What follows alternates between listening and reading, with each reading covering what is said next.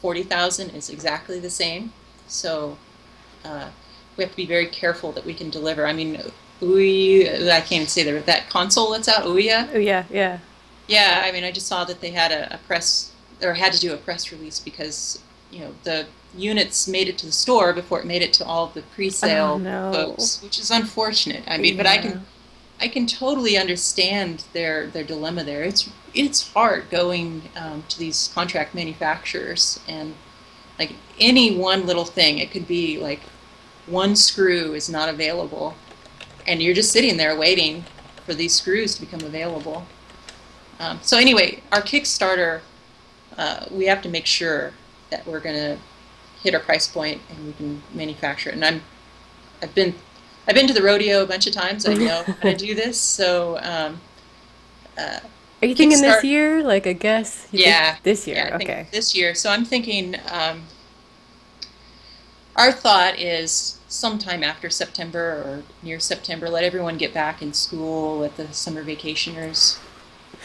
Hopefully we'll Right have. before everyone spends all their money for Xbox and PS4. You've got to get in that window Oh before the yeah. holiday. Or maybe Xbox will step in and just acquire us, Yeah, right? I'll yes. throw that I out would there. not be surprised. Um, we're not opposed to that either. But um, yeah, I'm excited. It'd be nice if it's a peripheral on all the consoles. Um, we have a few things to figure out there.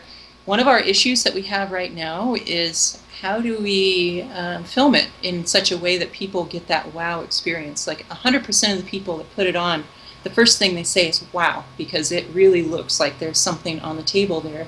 But you put a camera through just one of through one of the eyes of the glasses, Hmm. and it just kind of looks flat. It looks like you're just filming an LCD monitor or something. So we have to do some thinking about how do we honestly um, represent that. We want to be completely honest. We don't want at the end of the day anyone to be like, well, you showed a picture of this, but we actually got that. Okay. Authenticity, yes. Yeah, and one of our big pushes is up to this point, all of our game experiences have just been experiences and not real full-fledged type games. We want to show show the games that we're going to ship with it, at least a level or something of it. So it's like this is what you're going to get with it, instead of a bunch of block smashing demos that entertains you for 5 minutes. That there's going to be something that you're going to want to sit around with your friends. So that's going to take a little while, and that's another thing I learned from Valve. Valve time. There's a lot of reasons there's Valve time. Part of it's chaos around there, and part of it is they really think about the customer, and we want to make sure that we keep that methodology of the stuff that we're doing. That we're going to make sure that the game experiences that we promise are deliverable and going to be fun, and keep that. If it means it's not going to be this year, it's just not going to be this year. But anyway, blah Okay. blah blah. No. Question time from the chat room. Okay. Some of these I don't understand, but I'm asking them. Pico projectors get really expensive when you move to higher resolution. What are you aiming at with version 1.0 from Bob Kittens? Hey, Bobcat, I know Bob Kitten. So the current prototypes that we're showing, well, resolution is one of those interesting things that I should explain. It's not necessarily the projector's resolution is what you get. Since we track your head position, let's say it's 800 by 600 now, which actually is 640, 480 right now on the demos that we're showing. But it's 640, 480. But you move your head an inch or two to the side. Now you get a new 640 by 480. Mm. So we have an aspherical lens that focuses most of the density of the pixels kind of dead center where your eye is the most sensitive, and they fall off and they kind of warp out, and gives you super high detail right where you're looking. So you have super high detail no matter where you look around the surface. So right now we're under NDA with all the display manufacturers. There's stuff that's scheduled for next year, exactly when we're going to do our production run, like if everything goes well. So those are going to be 720p-ish resolutions. I can't tell you the exact resolutions because it's private information, but our next rev of the glasses, this it's going to be 950 something by 60, I forget the exact panel size, but our next revision of the 90-gram lightweight glasses are going to be higher resolution by a lot. And actually the panel size is going down in size. So I can talk about how the panels work. These are pretty slick. I didn't understand anything about optics or these panels until I started this project. I had to learn it from the ground up because we couldn't hire anyone to do this for us. Yes. Okay. Yeah, tell me. So it's a piece of silicon, and on the silicon are the pixels. They've been patterned, so all the transistors and control circuitry is on the silicon. And silicon's shiny, and they apply some surface to make it more mirror-like. And then they take a liquid crystal, and they put it under a glass cover. So these liquid crystals can be influenced by an electric field. So these little miniature transistors are turning on these little tiny pixels. And so you can have a panel that's only a 1/4 inch tall, and it can be full HD resolution just because they're using super miniature transistors in this reflective surface. So you shine light on it, and you put some polarizers and some other things in there, and then it projects out the lens. And so that's how we can, I think it's 18 grams is what we got the projector down to, or somewhere around there. It's super, super light. We threw away all the glass in it. And so you just have these two little projectors that are sitting kind of across the brow. When you look at someone that's looking at the surface, it kind of have these little demon eyes. What's funny is on our current prototypes, we don't do anything to look to see if you're looking at another user, which we can totally do, and we could turn the LEDs off. But since the light is coming out of these projectors and it's hitting this retroreflector, which is sending 90% of the light back to your eyes, you don't have to project much. They're just very dimly projecting out, but it looks like a super bright image to you.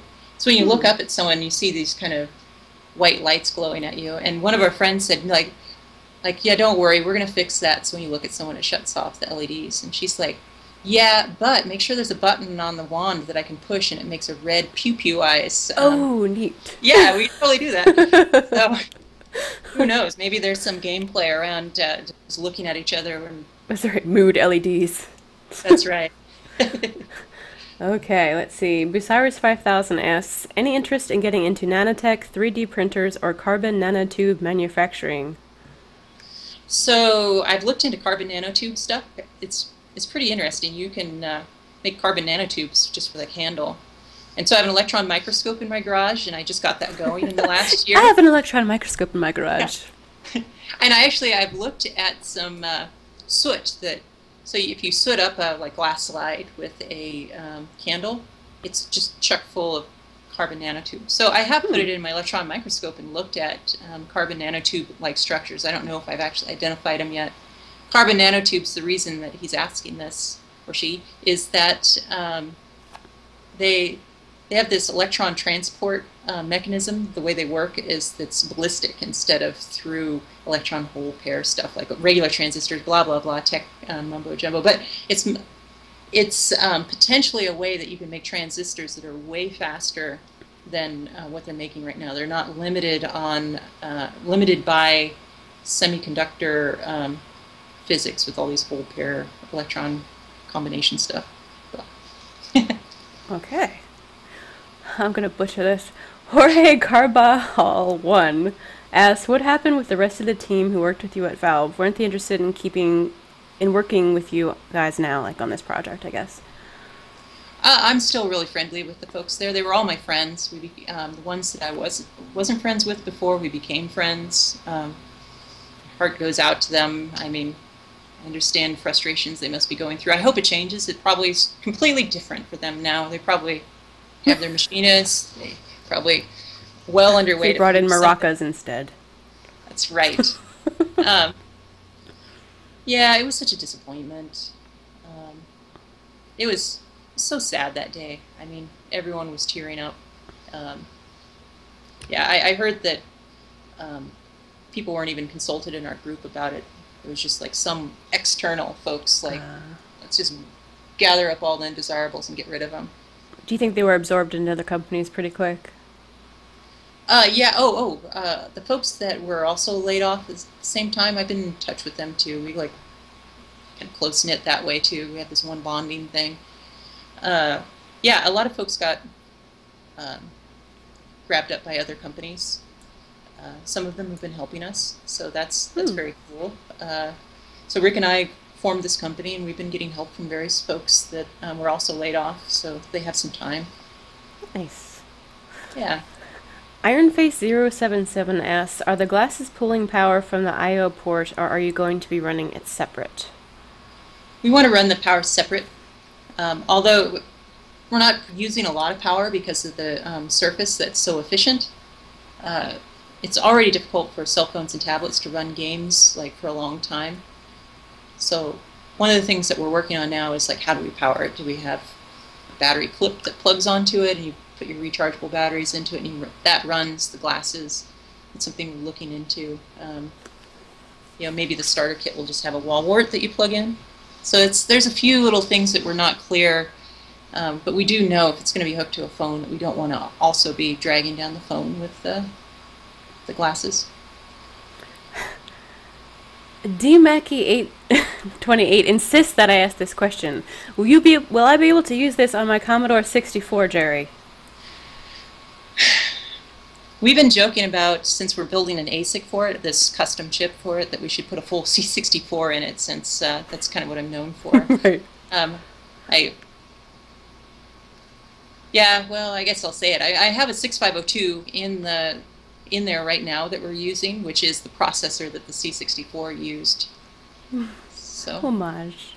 Yeah, more of I had it from the old C64 project, and it's like, I know how to program it, so I'm going to put it in. And it's small and low power. Nice. Malapropos has a good question. Can people with glasses use CastAR without a hassle? Oh, they can. That was one of our main criteria of trying to come up with a way to do this system. Is we designed the frames that are wide enough that most normal sized glasses will fit underneath, and there's really not much in front of your eyes. So we envision it to come with a couple little rubber nose pieces that you can change out. So you know, if you're just wearing it normal, it's going to be farther back on your face, and well, you have a different nose piece. But if you have glasses, it can sit a little farther out. Another thing that we observed right now, when we took it to Maker Faire, we put these little straps, the ones that you tighten up to cinch it down on the back. You know, goes from arm to arm. Okay. I don't know what those are called, lanyards or something like that. But we put one of those on there because we were worried that it would fall off of kids' faces, and we found that that was really good for kids. We were concerned that maybe we wouldn't be able to sell these and kids wouldn't be able to use them because their faces were so small. But by having that helped. And we think that would also help people that have glasses if they have to have them pushed out on their nose a little bit more. And of course, they're so light that it's not going to shouldn't hurt the end of your nose. So you can wear them for 18 hours while you game consistently. Oh boy. You better get the wall wart attachment for the power pack on that one, and for your phone. Yes. Okay, I guess we're getting close to wrapping up. One last question here. From Thorngrim, are you going to have a dev kit available for developers to build specifically for your glasses? So that's some things that we've been talking about a lot, is if we do a Kickstarter, what comes first? Is it a clunkier dev kit, which we're thinking yes, so maybe you get that N months after Kickstarter, and then the final production ones will be some amount of time afterwards. We're concerned that doing that might distract us from production, so there's a lot of trade-offs on that. We really do want to do a dev kit, and we think it's important. No real solid answer on that yet, but most likely. Okay. We're getting close to closing. Is there anything else you wanted to say you didn't get a chance to? Oh, I probably said too much already. Never. Never. All right. Thank you to Jeri Ellsworth. You can find on Twitter at Jeri Ellsworth. Anywhere else you want people to find you? Other than Twitter, Jeri Ellsworth? That's pretty good. Our website is www.technicalillusions.com. Okay. If you do a search for CastAR, it was funny. A quick, if you have time, I'll tell you about the story of the name. I wanted to know that. Yes, so the name of our company, we figured that out in a couple days, which was stressful. And we're like, technical illusions, yeah, that's kind of cool, and doesn't matter what the name is.